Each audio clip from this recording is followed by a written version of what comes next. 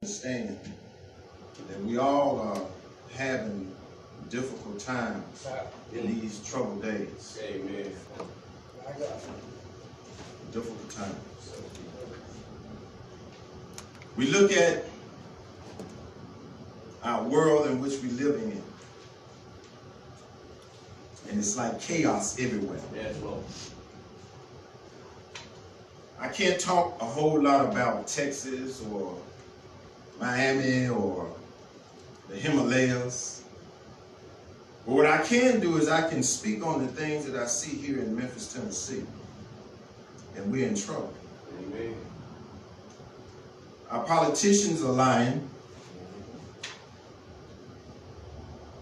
They have made so many different laws for the wicked. Yeah. I mean, we even had a president that said that a man could marry a man, and that a woman could marry a woman. So that tells me that we're in trouble. Amen. When the Bible itself speaks against those things. And one thing that really puzzles me is that when they be voted into office, they take their hand and they make an oath on the Bible itself. They put their hand there and they say in God they trust, but they completely go against the word of God. Well, with this hustle and the troubles that we are having, it's almost difficult to hear the voice of God. It's difficult to hear the voice of God. Because we trying to go to work. We're running, the streets is running rapid. You try to get rest at nighttime, but for some reason it's just hard to hear God's voice. Amen. But I'm here today to let you know that God is still speaking. Amen. And he's speaking loudly. Yes. If I may, for a brief minute, call your attention to 1 Samuel, the 3rd chapter. 1 Samuel, the 3rd chapter. If you have it, if you would, for the honor of God's word, if you just stand, please. Amen.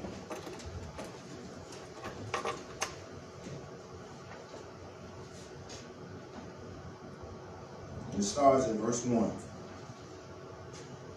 And the child Samuel ministered unto the Lord before Eli. And the word of the Lord was precious in those days. There was no open vision. And it came to pass at that time, when Eli was laid down in his place, and his eyes began to wax dim, and he could not see. And the air of the lamp of God went out in the temple of the Lord, where the ark of God was. And Samuel was laid down to sleep. That the Lord called Samuel, and he answered, Here am I. And he ran unto Eli and said, Here am I, for thou callest me.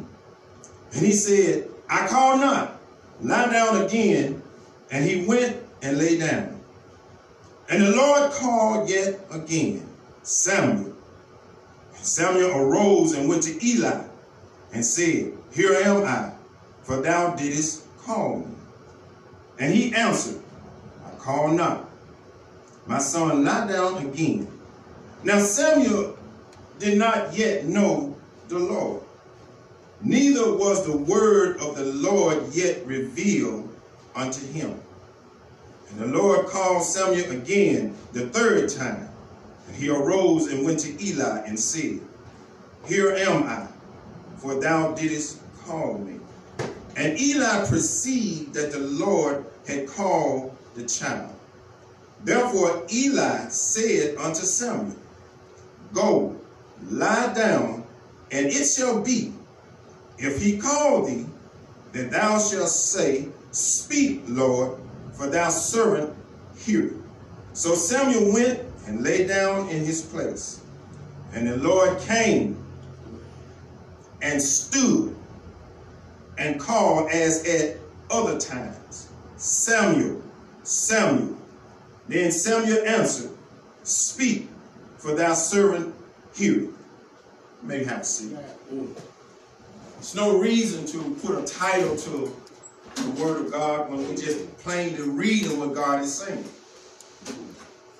For the benefit of understanding, I'm going to do a little backdrop here. There was a man by the name of Elkanah. He had 2 wives, one named Peninnah and one named Hannah. Peninnah had many children by Elkanah, but Hannah had none. Peninnah would make fun of Hannah because, see, unlike our society today, to have children is a blessing. As a matter of fact, for the benefit of understanding, the very reason why Hannah was upset was because the children of Israel was looking for a deliverer. They was waiting on the Savior to come that was promised way back when. You remember in the book of Genesis when it says that the seed of the woman would bruise his head and the seed of the serpent would bruise his heel. Well, God was making a prophetic statement through his word that he was sending a deliverer to save mankind. Well, Hannah was upset for the simple reason she had no children. Peninnah was making fun of her because she had many children. And so if we pay attention to what's going on in our society today, don't make sense to make fun of people because God has blessed you with a particular thing. Some of us have jobs and we drive fine cars and we live in big houses and we have large bank accounts and we actually believe that they came from our own doing. Amen. Well, and sometimes we look down upon people. Well, Peninnah was doing this very thing to Hannah. So what Hannah did was, once a year they would go to a place called Shiloh where everybody would go and minister to the Lord and bring their gifts and offerings to God. But instead of her going and just making gifts, she made a petition. She prayed to the Lord and she asked God. She said, Lord, if you would give me a child, a man child, I would lend him or give him to you for his entire life. I might say there are some things that we need to pay attention to. We get our children and we have our children. We don't dedicate them back to the Lord. Amen. We take it and we, as an old football player, we be wanting our sons, if we have sons, to play football and follow in our footsteps. Or if we have daughters, we want our daughters to be great singers, whatever our own ambitions may be. We need to dedicate our children to the Lord. Amen. Well, Hannah made this petition, and Eli was the priest at that time, no different than our society. He was a man that had 2 sons. His sons were sons of Belial, according to Scripture. They were men that had relation or sexual activities with the women as they came to the ark of God. They was actually taken from the people when they brought their sacrifices to God. They was taking the sacrifices for themselves. And so what the Lord did was he sent a man. He sent a man. The Scripture don't say who he was. The Scripture don't talk about his background. It just said a man of God came. And this man of God came, and what did he do? Glad you asked. This man of God came and he said, Eli, how in the world can you show honor to your sons and not show honor to the Lord? So he, through God's permissive will, he gave a prophetic statement about what would happen to the seed of Eli. He said that they was going to be wiped out, putting it in a nutshell. They would be done with. So Hannah, she had a little boy child. And when she had this boy, she took him when he was weaned, and she took him to Eli, according to the Scripture. When she took him to Eli, this son, this little boy, was dedicated to the Lord. A lot of times they call him a Nazarite. And if I might stop right there, it's something just popped in my mind right here. A lot of people in our society, when our little girls don't have likings for boys, and our boys don't have likings for girls, we use derogatory words towards these children. We call the little boys sissies. We call the little girls dykes. Well, just maybe those children have been dedicated to God. Maybe they've been dedicated. But if a child hears something over and over and over again, they'll begin to believe it. I can remember when my grandfather used to tell me when I was young. I used to go to church. I mean, I was in church every Sunday, Bible study, Sunday school, all the time. And my grandfather made a statement. I'm still showing him his honor, but it's the truth. He made a statement to my aunt. He said, y'all have that boy at church all the time. Said when he get a little older, he gonna walk away. And because he said that, when the opportune time came, that's what I did. That's what I did. We have to be careful what we say to children. Just because they are not living according to the way we want them to live, that don't mean anything. It's not for us to say. It's not for us to say what's in that child's mind. It's our responsibility to train up a child in the way they should go. Amen. That's what we're supposed to do. We're supposed to train those children up. According to Deuteronomy 7, it says that when they go out and when they come in, when they lay down, when they get up, we're supposed to tell them about the Lord. That's what the book says. That's what the book says. Well, she dedicated Samuel to the Lord. Now, what I like about this, the Bible says in verse 1, it says, and the child Samuel ministered unto the Lord before Eli. I got to stop right there. The word minister, means that this boy was busy working. He was working. I don't know what he was doing, but if I may go back in my mind's eye and look at what was happening inside the Ark of the Covenant, it was a bloody mess in that place. They would bring their oxes and their lambs and their goats, and they would slaughter these animals, and they would put them on a burnt offering, and you had ashes in the bottom. Now, this altar that they burnt these animals on was huge. Now, once they burned these animals, the ashes had to go somewhere. Somebody had to take them on the outside of the community. Now, I might think that Samuel was one of those ones that was getting this stuff. Little boy, picking it up, taking it on the outside. The holy vessels, they had to be washed. I might think that Samuel was the one that was taking this stuff and he was washing it and cleaning it up for the next service. I might think that Samuel was doing the cleaning. Whatever it was that Eli needed, Samuel was doing it. Now, we can't even get our children to take the garbage out. So whose fault is that? Whose fault is that? It's not the child's fault. Come on, it's not the child's fault. Come on.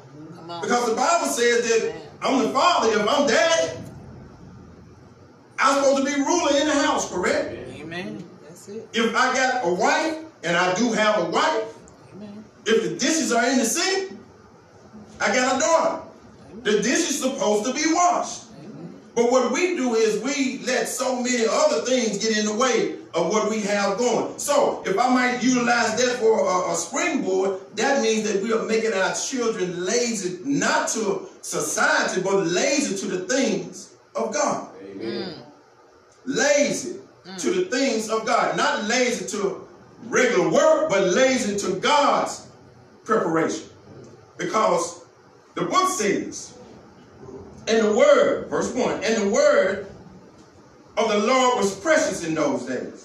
There was no open vision. How in the world can you say there was no open vision when they had the Torah? The first 5, you do know about the Torah, right? The first 5 books are the books of Moses. So in those first 5 books, that's what they studied.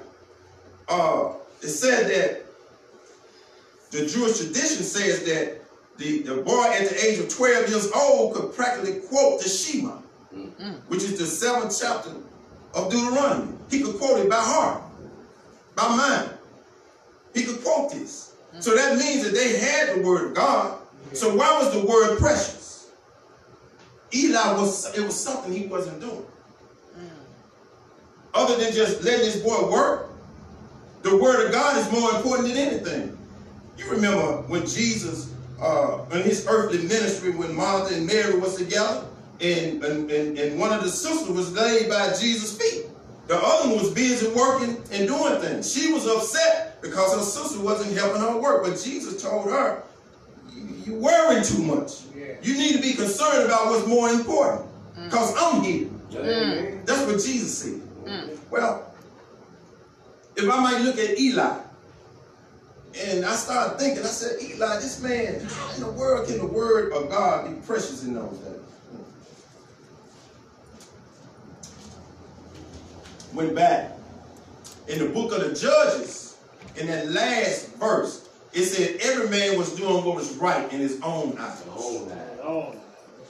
And it said it about 7 times in the book of Judges. Every man was doing what was right in his own eyes. Look at our society today. Everybody's doing what's right in their own eyes. Amen. We're doing what's right in our own eyes.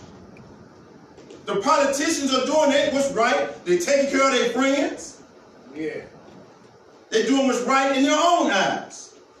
I work at a school. Security at the school. I'm seeing what these children need. I'm looking at the outer skirts of Memphis, Tennessee.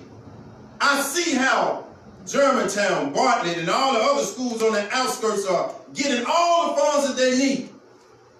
But the inner city school, not a racist man, but it's just the truth. The inner city schools, where the black children are, they're not getting anything. Nothing.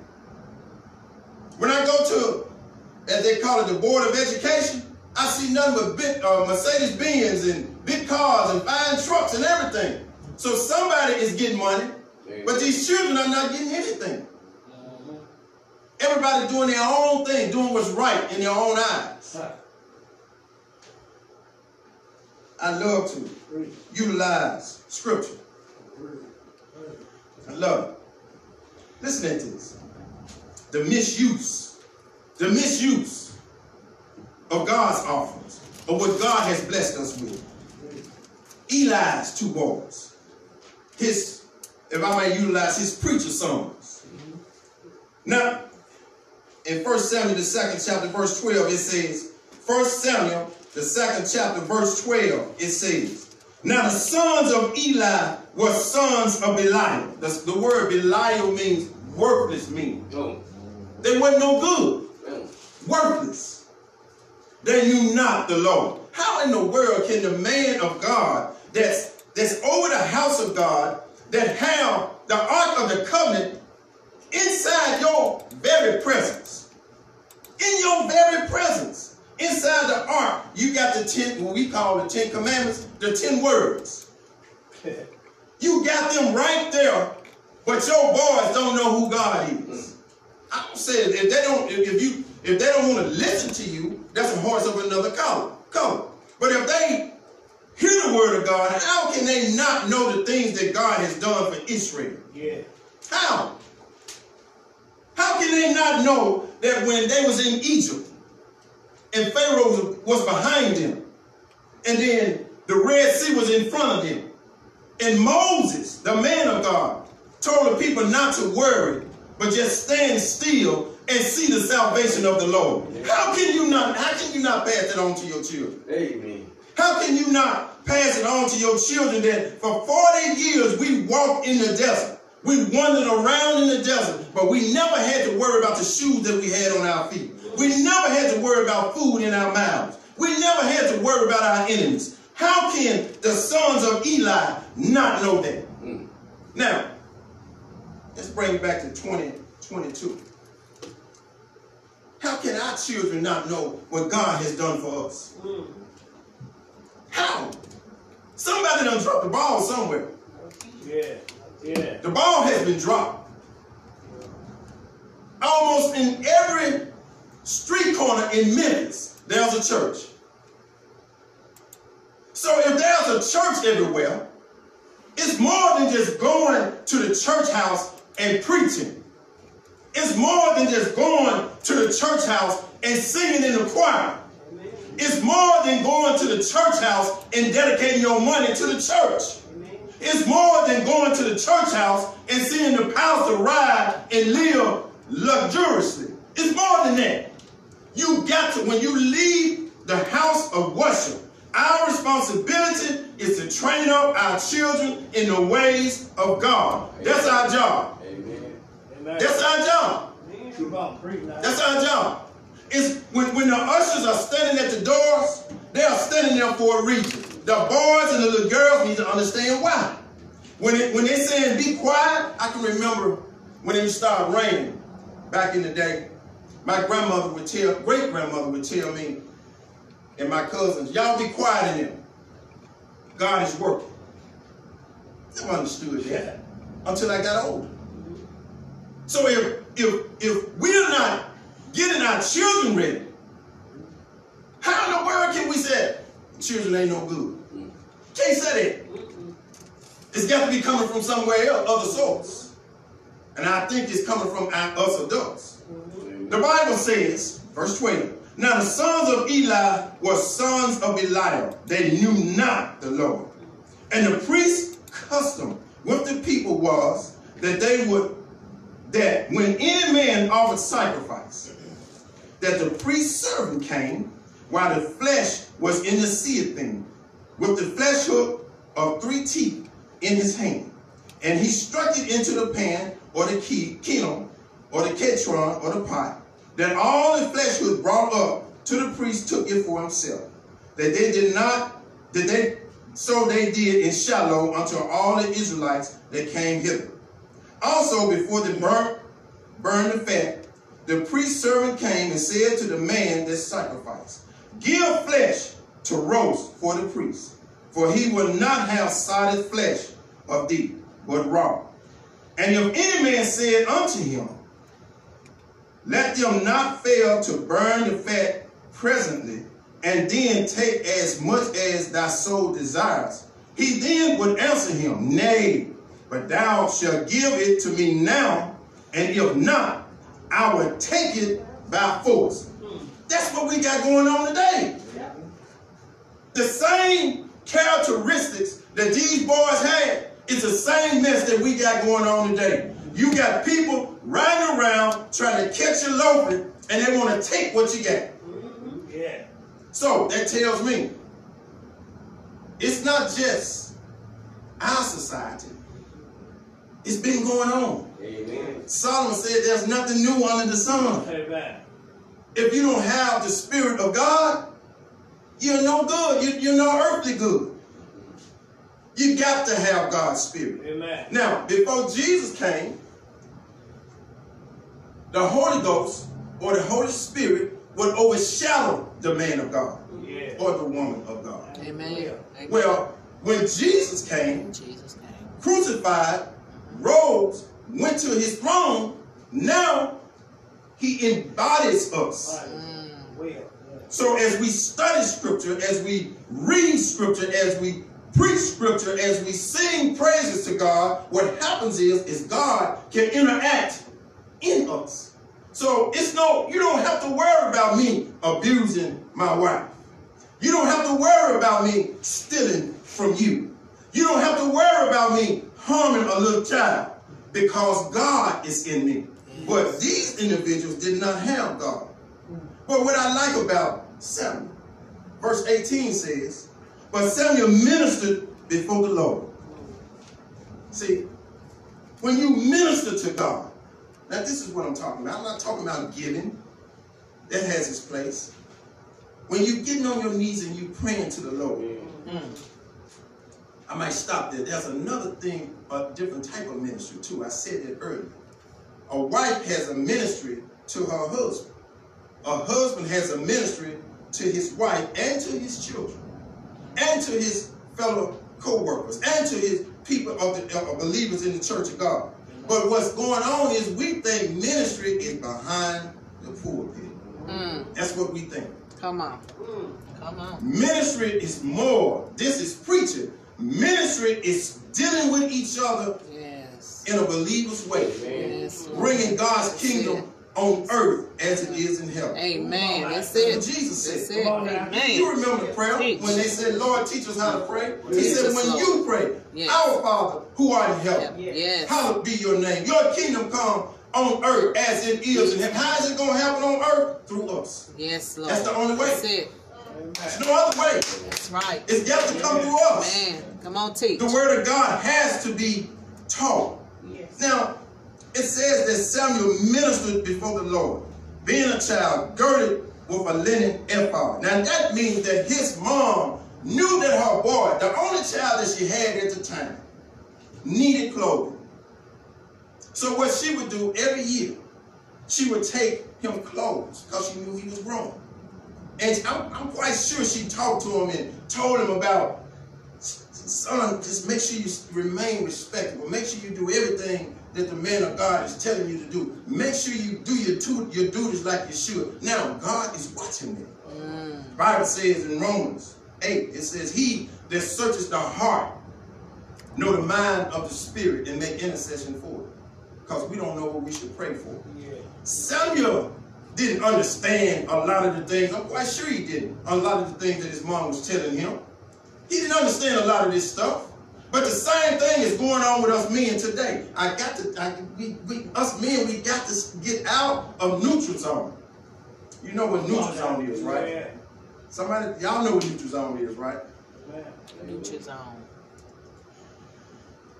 Come on, you put your car in neutral. Put your feet on the gas, it will make a lot of noise. Yeah, neutral zone. That's all it's going to do, make a lot of noise. Amen. Come on. Ain't going to do nothing.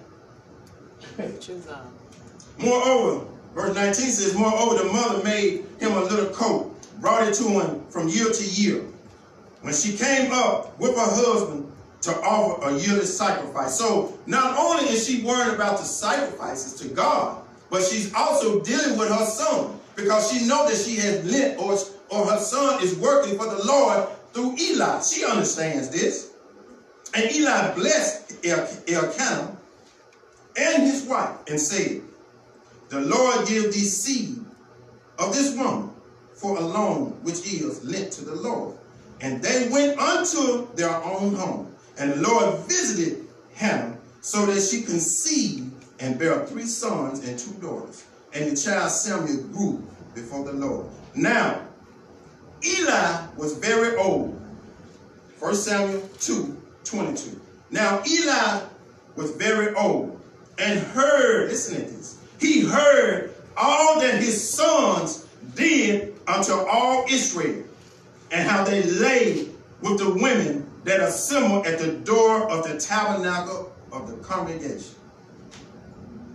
Y'all know this stuff going on. Right today. Right today. We got pastors that's sleeping with the women in the church. We got this going on. We got this going on right today. Churches are huge. You got women everywhere. You got men everywhere. They got money coming from farther going north. We got money. They got it all going on, but they doing it today. Solomon said there's nothing new under the sun. These men was doing this way back then, just over 2,000 years ago, almost 2,700 years ago. They was doing this way back then. They still doing it now. So where is it coming from? We know where it's coming from. The Bible says that he came in the garden, he started sneaking and creeping. The snake. That was his character. That's what he do. He sneak up, get in your ear, get you to doing something that you shouldn't do. That's what was going on. Eli knew his boys was doing this. And so I started thinking about this. I said, well, Lord, he chastised his boys because the book says, and now they lay with the women that assembled at the door of the tabernacle of the congregation. And he said unto them, why do ye such things? For I hear of your evil dealings by this people. Nay, my sons, for it is not good report that I hear. Ye make the Lord's people to transgress. If one man sins against another, the judge shall judge him. But if a man sins against the Lord, who shall entreat for him? Notwithstanding, they hearken not unto the voice of their father, because the Lord will slay them. Now, let's stop right there. We see a lot of our young boys and girls nowadays dying like roaches with rain. They dying randomly. Is it possible? Is it possible that because the men are not in the house, or if they're in the house, they're neutral? Is it possible that it's a curse going on here? Man, that's it. Because if you don't teach your children, that's what they're going to do. They're going to be wild. Wow. I hear them all the time saying, oh God, oh God. Now I ask them, what God are you talking about? Yeah. What God are you talking about? Because I see the little girls, they come to school and they practically naked. And they got policies that say you got to dress a certain way. Something ain't going on. Somebody not standing up like they should. Somebody not standing in the gap. Something's not happening right here. So, verse 27, it says, and there came a man of God unto Eli, and said unto him, now, a man of God coming to a man that's over the house of God, that's watching and making sure the lamp burns right before the Ark of the Covenant. So God sends a man. The Bible don't say who this guy was. Don't say nothing about it. And there came a man of God unto Eli. I like that. The reason why I like that is because I'm nobody important. But what I am is going to preach God's word. And what he's saying is, God is watching what you're doing. Amen. He knows that you have not removed your sons from the position that they are in. We got a lot of people in position that they don't need to be in. Many. I'm almost willing to bet you if some of you could testify, you go to work and you got people that supervise that shouldn't be supervisors. Because they got there because they know somebody. That ain't how God works. This is the world we living in. That's not how God's house is supposed to be. And there came a man of God unto Eli and said unto him, thus saith the Lord, did I not plainly appear unto the house of thy father when they were in Egypt, in Pharaoh's house? Let me stop right there. Y'all remember Aaron? You remember when Moses went up into the mountain for 40 days and 40 nights? Aaron listened to the people, built the ark. The people started dancing and having orgies and everything else down there. Well, he had some boys that did the exact same thing. The same thing that Eli's son. And this is his line. Eli is out of his line. Out of the lineage of Aaron. So it's something with this genetic thing, is it? Maybe. Did I not choose him out of the tribes of Israel to be my priest, to offer upon my altar, to burn incense, to wear an ephod before me?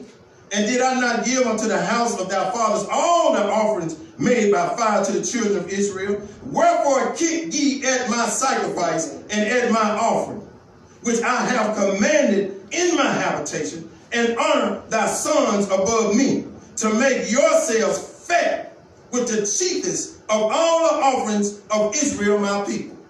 Same thing going on today. Ain't nothing changing. The people are taking God's sources and using it for something wrong. So what needs to happen here? What needs to happen? Look at what God said. Verse 30. Wherefore the Lord God of Israel said, I have indeed that my house and the house of thy fathers should walk before me forever. But now the Lord said, it be far from me. For them that honor me, I will honor. And they that despise me shall be lightly esteemed. What he's saying is, I don't care nothing about them no more. I'm going to let them be what they want to be. New Testament calls they gonna turn out and they gonna be no good for me. They no good for me. Well, the same thing is going on in our society. I said that. In the book of Revelation, it says this right here. And the rest of the men which were not killed by these plagues, yet repented not of the works of their hands, that they should not worship devils and idols of gold and silver and brass and stone and of wood, which neither can see nor hear nor walk. Neither repent they of their murders, nor of their sorceries, nor of their fornication, nor of their thefts.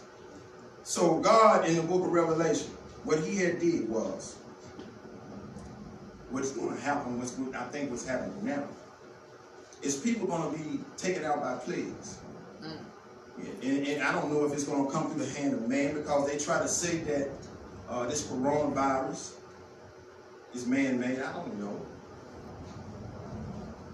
Though I do know that in the Word of God it says that if you would not honor me, he said, I'm going to bring some diseases that's not written in this book. AIDS not written in the book. So they're trying to come up with stuff now that they can take AIDS. Because I look at Magic Johnson, he don't look like he got no AIDS in me. He big and I ain't. So God is doing something. Something is taking place. Praise God. But 2 Timothy 3:1-7, he gives 18 characteristics on the characteristics of man. And one thing I like or dislike, at the end of it, on those 18 characteristics, he said there'd be perilous times. He said, but they would sleep in the houses and leave gullible women, silly women, laden with sins, ever learning but never able to come to the knowledge of the truth. That's what the book said. So that we got this going on, because I know it's going on because children are still being born. They're still being born. The men are still doing what they've been doing all the time. But we cannot hold up on what God has for us. Well, in the book of Samuel, it tells us how God came and spoke to Samuel. He called Samuel late at night, early in the morning, probably right before daylight, because the lamp was getting ready to go out. Because you do know that they would light it up in the evening time, and it would burn all the way into right early in the morning. And so God started walking. And ain't that something? We don't know when Jesus got up out the grave. They say he got up early in the morning, Sunday morning. That's what the book said. So we don't know how God works. But I'm going to tell you people here today, you believers here today, when you can't sleep at night, it's time to pray. Something going on. Get your Bible. Amen. Get your Bible. Amen. Open it up. Go and see what God is trying to tell you. Amen. He might speak to you. Because the Bible says he's the same like as he was yesterday and today and forevermore. So God will speak to you. It's just you got to be willing to listen. Amen. You got to know the difference between his voice and the voice of Lucifer, a.k.a. the devil, or the voice of the cell phone. Sometimes we need to put that thing away. Revelation 20:10-15. And I'll be through. It tells us, it don't matter if you die. Death is not going to stop you from coming into the presence of God and giving an account for what you do. That's not going to stop. As a matter of fact, turn over there. Revelation 20:10-15. And we're going to close this thing out. If you got it, say amen.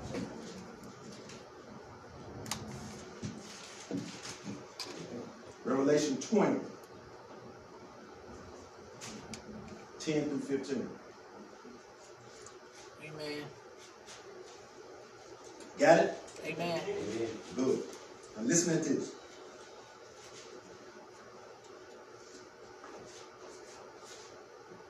And the devil that deceived them was cast into the lake of fire and brimstone, where the beast and the false prophet are, and shall be tormented day and night forever and ever. And I saw a great white throne,